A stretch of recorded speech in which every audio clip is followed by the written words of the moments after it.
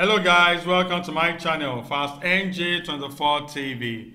So reality TV star and former BBNaija Lockdown housemate Ngozi Nlewedim has dropped her opinion concerning the issue that happened last night on the All Stars show. Please, if you are new to this channel, don't forget to subscribe and hit the notification bell so you don't miss any update from this channel.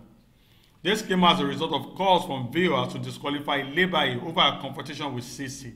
The beautiful and energetic lady made this known using her official Twitter handle. Erica said, "Honestly, she doesn't deserve to go home, so no one should expect disqualification. Everyone will be alright." Erica is a 29-year-old beauty queen, personality, actress, influencer, brand ambassador, and an entrepreneur from Abia State.